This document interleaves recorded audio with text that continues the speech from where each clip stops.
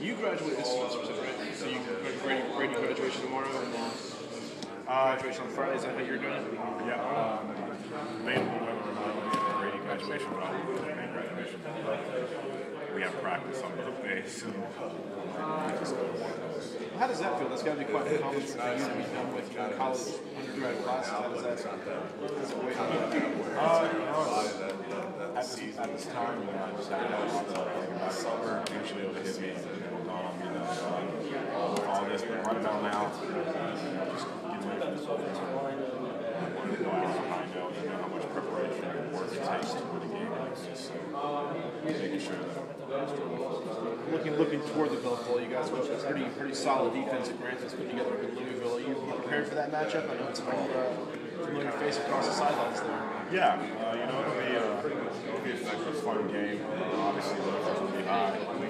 There's going to be some similarities to those that his defense has done in the past, but there's going to be new things that they do. They have a lot of talent on the defense that cause a lot of turnovers.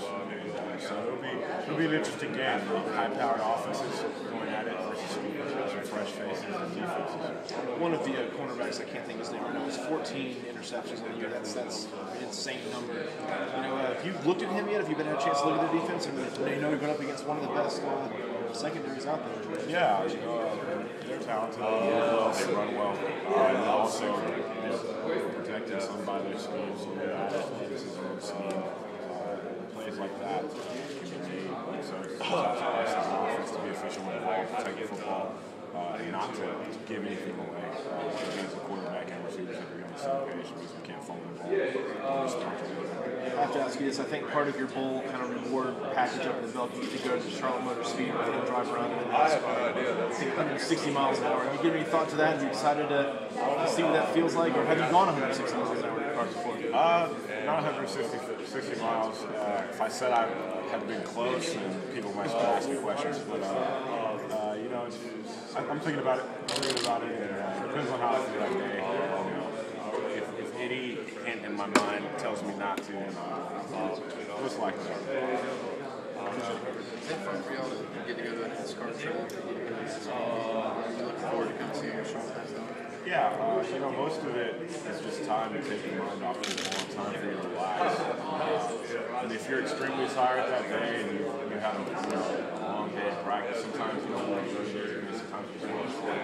But they provide those options just to have as much of a vacation as you have.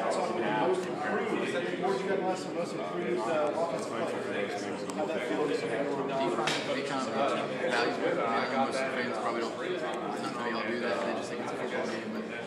But do you take it as a learning experience? Just to get to see that? Yeah, you want to make sure that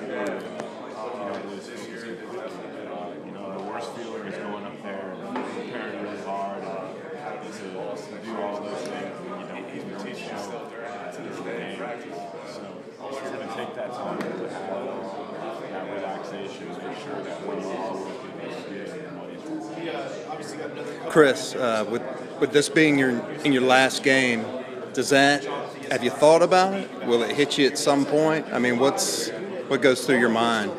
I haven't exactly thought about it at this point. Eventually, it will hit me. Probably when I'm closer to being on the field.